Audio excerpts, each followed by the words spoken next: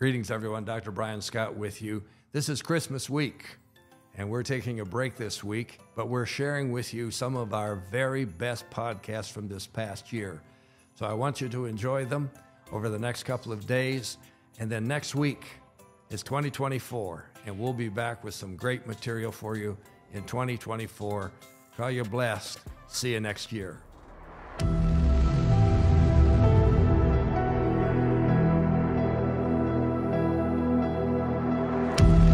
Greetings, everyone. Dr. Brian Scott with you. We are continuing our study on Revelation chapter 20 in our Insight to the End Times series here.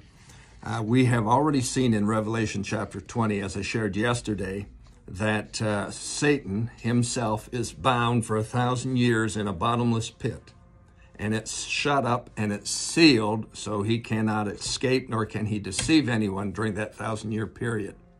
We've also seen in verse number 4 that all the saints, all the believers who were beheaded or martyred during the tribulation period because they refused to submit to the beast and they refused to take the mark of the beast, they are rewarded, they are resurrected, they're going to come back and be with Jesus, and they will rule and reign with him for the 1,000-year period. So they're receiving their rewards for having stood tall in the face of danger.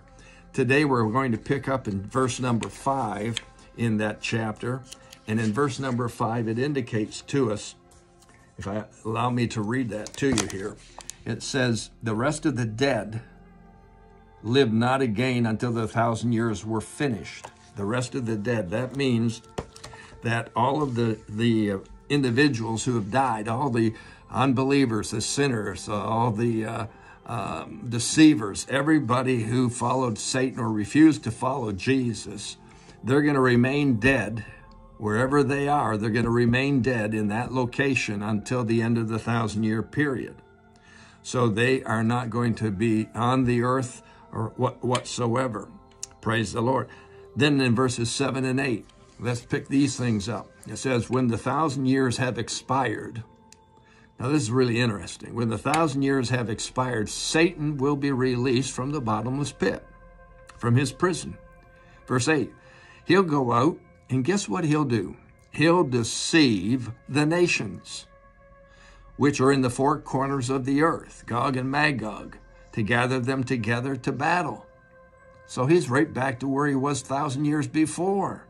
So at the end of the 1,000-year millennial reign of Jesus Christ, the scripture says that God, in his infinite wisdom, releases Satan one more time to see whether or not he can deceive people into following him rather than the Lord. So it says that he gathers these people together, these new converts, he gathers them together, verse 8, whose number is as the sand of the sea.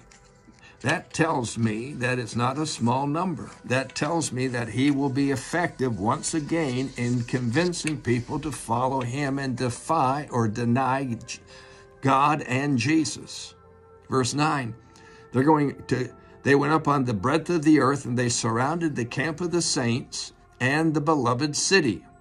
That's Jerusalem. And fire came down from God and out of heaven and devoured them. Well, I say praise the Lord. Amen. Satan, loosed for 1,000 years, comes back. He gets as many as the sand of the sea to follow him. He comes up against the holy city. He encircles the saints, and God says, enough is enough. And he sends down fire out of heaven and devours them. Verse 10, the devil who deceived them, he was cast into the lake of fire and brimstone, where the beast and the false prophet are. See, the beast is the Antichrist spirit as well. And that's where they were cast into the lake of fire and brimstone back at the end of the tribulation period. So now 1,000 years later, they're being joined by Satan. And here's the last statement in verse number 10. And they will be tormented day and night forever and ever. Wow. Now, this is an amazing thing to me. What's going on here?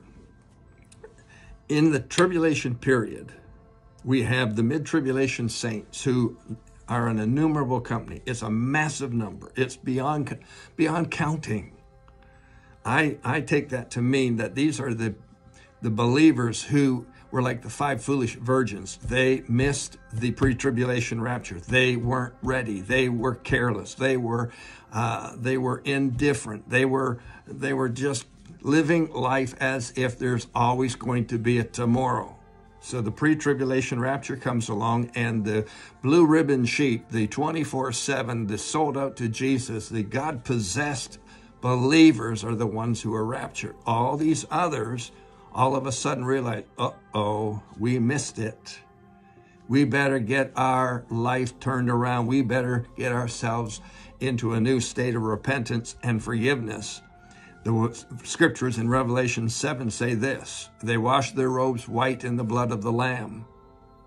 Wow. So they're going to be gone. Then the 144,000 Jewish men who were witnesses in the first portion of the tribulation, they're going to be raptured. And so now we have individuals who are ministered to in the second half of the rapture by the angels and by the 2 witnesses.